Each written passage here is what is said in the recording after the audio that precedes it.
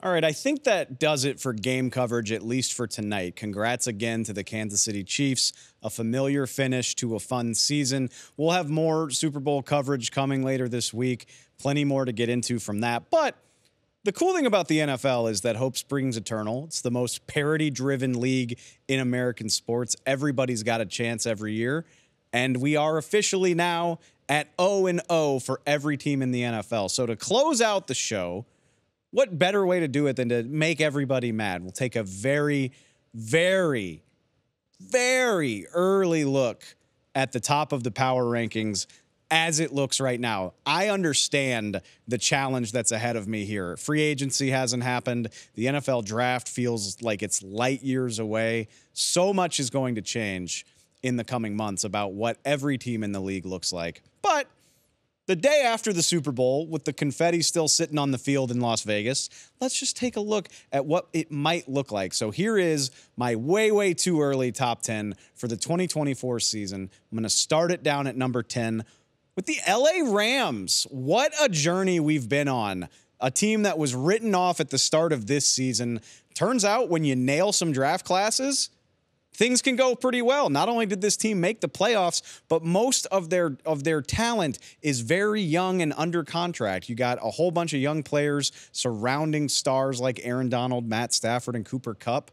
Go out, find some more guys. Go find another Puka Nacua. Go find some help on that defense. Will the Rams use their first-round draft pick for the first time in an eternity? Cannot wait to see how it goes, but this team is positioned to make a big jump in 2024. At number 9, a much more veteran team, but a very talented team, the Cleveland Browns.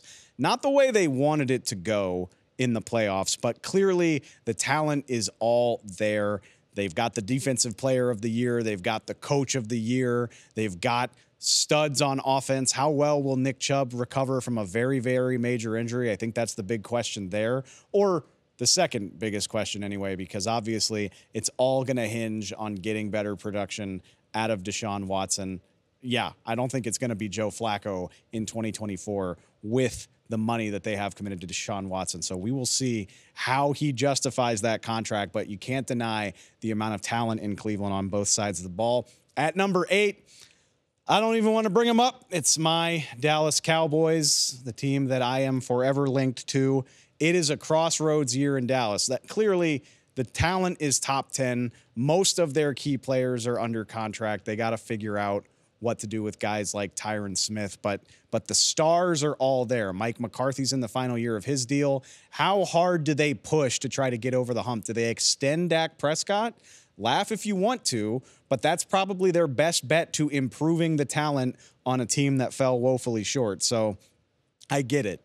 Do they deserve such a lofty ranking when they've fallen so short in the playoffs? I don't know, but the talent's there. I just want to see how willing the Cowboys are to push their chips into the middle of the table. At number 7, I feel like this might be controversial, but I've got the Philadelphia Eagles. And yes, I know the Cowboys won the division. The Cowboys spanked the Eagles in December, but I'm not closing the book on the Eagles roster. It is incredibly talented. They've got the pieces that they need. I'm curious to see what happens with Jason Kelce, whether he actually retires. They do have a few interesting free agents. They're getting older. They're getting a little long in the tooth, but you still have a very impressive nucleus with those receivers, with Jalen Hurts, Dallas Goedert, and even if they lose Kelce, a very above-average offensive line. Obviously, Nick Sirianni is not playing around either. They went and got Kellen Moore and Vic Fangio to fix their coordinator problems. People are going to be dunking on the Eagles for a while because of the way their season finished, but I expect them to be right back at the top of the NFC in the mix to make a deep run in the playoffs once again. At number 6, I've got the Buffalo Bills. It's a testament to how I feel about Josh Allen that they're this high, because honestly, it kind of looks like a mess. They got a lot of salary cap situations to figure out. The defense is old and it is injured. Matt Milano and Tre'Davious White coming back from injury. What does Von Miller have left in the tank? How does Sean McDermott consolidate everything on the defensive side of the ball? What about any potential drama with Stephon Diggs? It's the story that just won't go away. Is he going to be a Buffalo Bill this year? I would assume he is, but it seems like that drama is going to linger around this team for the rest of his time there. But if you got number 17, you got a chance. The dude was a one-man wrecking crew this year, even with the turnovers. I like the Bills as long as Josh Allen plays for them. At number 5, Baltimore Ravens, of course, the number 1 seed from this season. And maybe this feels low, but I do think this year is going to be a tough reminder for the Ravens of the cost of success in the NFL. They've already lost their all-star defensive coordinator, Mike Macdonald. He's the head coach in Seattle now. But on top of that, I think you're going to see key pieces of this team get rewarded for their success. Can the Ravens afford to keep Justin Madubuike? What about Patrick Queen, the all-pro linebacker next to Roquan Smith? What about Geno Stone? Not even a starter, but he had so many interceptions. He's bound to get paid like one by somebody. There's going to be attrition in Baltimore, but you do have a 2-time MVP in Lamar Jackson. That makes you feel a hell of a lot better. I think the Ravens are going to be just fine, but this is the price of success, and that's why it is so hard to sustain runs like the Chiefs have. At number 4, I'm just going to keep driving the bandwagon. I did it in 2023, and it worked out well. I've got the Green Bay Packers all the way up at 4. I was high on this team before I knew Jordan Love was that dude. Picked them to go 9-8 this year, so of course I'm even more excited now.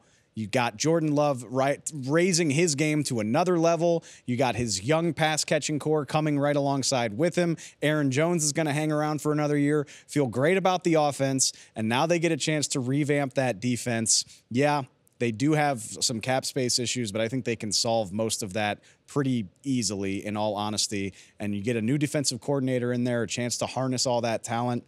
I feel so good about where this young team is going.